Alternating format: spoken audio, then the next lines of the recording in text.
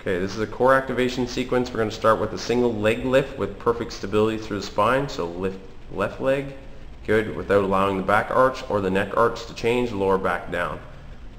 Good, it's a really simple core stabilization exercise that's really difficult to perform well. Good, switching over into a psoas dead bug. So starting with a couple basic dead bugs, both knees and arms are up. Good, opposite arm and leg away from one another. Again, perfect control of posture is the name of the game here. Switching to the opposite side. Good. Now in this position, turn the right foot out. Good. Awesome. Now it's a very small movement. Through extension, which is going to be hard to control your posture, you lift up that right leg with a slight abduction.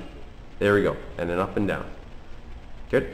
And that's going to activate the psoas muscle group, which is often weak. Okay, so we're moving on to dynamic range of motion. Again, through postural control, the floor acts as an awesome feedback mechanism for the body in terms of its alignment and stability that we were just working on. Excellent. We're going to cross the legs over. So we crisscross over here now. We're going to get into the diagonal sling patterns. The elbows are down on the ground and firm. As the knees drop to the right, the left elbow pulls through the ground to activate the posterior sling through the stretch of the anterior sling. Drop the opposite direction. After a couple reps, you would change the crossover leg.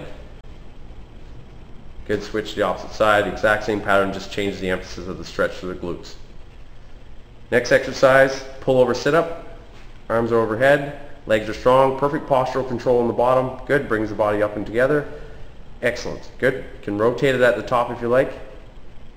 Good, take it back down, keep the chest up. Good, again, stabilize in the bottom position. Bring the arms with the ears initially sometimes, and then you're now working on the lateral sling system through a stable stability. Good, she's going to lift up into a side plank, kneeling side plank, which is a short lever with a clamp to activate the glute med muscle on the top leg. So stabilizing through the glute med and that lateral sling, stable through the bottom shoulder, opening up. Good.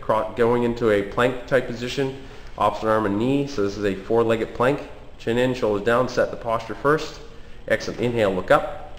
Way up, go through full extension, make sure the back glute muscle fires, and then tuck under. So we're going flexion, extension, full range of motion through stability of your two supports, which is going to be your left arm and right knee. Good, you would switch to the opposite side. Same pattern, inhale, look up. Exhale, tuck under, make the connection, fire the core.